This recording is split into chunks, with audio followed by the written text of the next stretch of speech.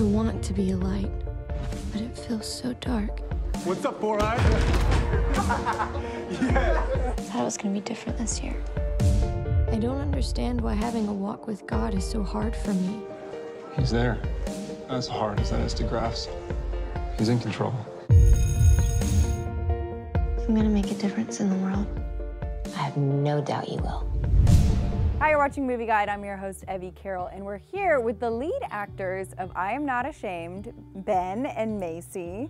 Thank you for coming in. Oh, thank you so much for having us. So the movie's coming out, and reading the script, how tough was that, going through that? Yeah, I feel like, I don't know, it was just so powerful, and I had to read the script a ton, just to know it, but even more powerful than that was sitting on my bed every single night and reading her journals. Because everything you see in the script is taken directly out of her journals. So it's not just a made-up story. It's not just something that someone just created and we're just watching it to be entertained. Like, it really happened. And so when I was reading her journals, and then I would see it in the script of like, oh, that's when that happened, or that's that person, or that's what was happening between Nathan and Rachel, or Mark and Rachel in real life. And so her mom gave me a box of just all of her journals, even her clothes, and just everything that was in that box. And I got to keep it the whole time we were on set, and I just went through it every single night. So did either of you see the reaction of her mother while you guys were shooting? Was she there, and did you hear her input? Yeah, Beth Nemo was so involved in the project. I don't think we could have done it without her. And I know for me, one of the things that drew me to the project itself was the order of events leading up to it, because I met Rachel's mother when I was preparing for a different role, and we just had this amazing conversation. She told me about her daughter and the story, and then a couple months later she's like, hey, there's this role I really think you should be able to play because it's important to Rachel's story. And then, like you did with the journals too, I was one of the people that dropped that off, and then as the movie progressed she became more and more involved, and to see her come to the set for the first time and see you was one of the most surreal things I've ever seen. You know, as an actor, you're telling stories that people made up in an office sometimes, and to be telling a story of someone's life and to have like the mother there was, it raised the level of conviction, I think, for everyone on set to do it right.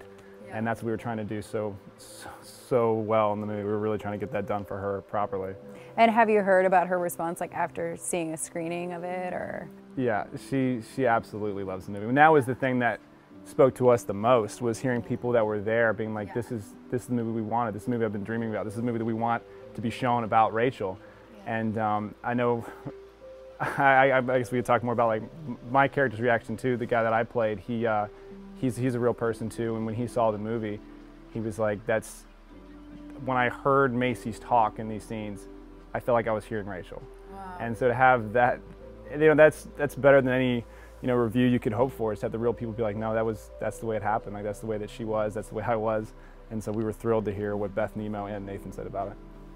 Now, why do you think she has kind of like a turning point of, you know, she's so joyous at some points and then she kind of gets into this darkness. Why do you think she does that?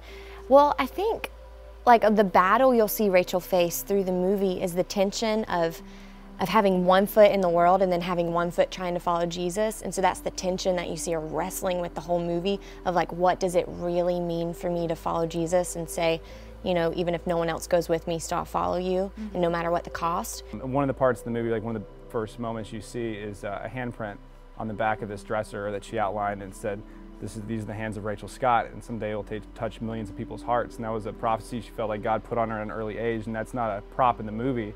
That was something that she really did, that was actually on the back of her dresser. So from the movie, I just hope that millions of peoples are touched for the gospel through Rachel, because that's what she wanted to happen. That's the calling she felt like God put on her life. And so when people go to see it October 21st, that's the only response that I'm hoping will come from it. Yeah. And I would say too, Rachel lived with such purpose, and she wasn't comfortable just settling. She didn't want to just go through life. Like if she was going to follow the Lord, she wanted all of him, and she sought him with all of her heart. And I think for our generation and younger and anyone, I don't know, the most important thing we can know is to really deeply and that intimately know the Lord. And I think the way Rachel lived her life was an overflow of that relationship. It wasn't just she was a kind person. It wasn't just she was compassionate. Like that was all an overflow of her time with the Lord. And so to get to that point, Rachel really did get at the end, you know, where she got killed because she said she did believe in God. it was because of she knew he was worth it, and she knew nothing else satisfied her soul, and everything she tasted of the world didn't compare. And so my prayer is that really people would just draw as close as they can to the Lord after it and want to know him with everything they have.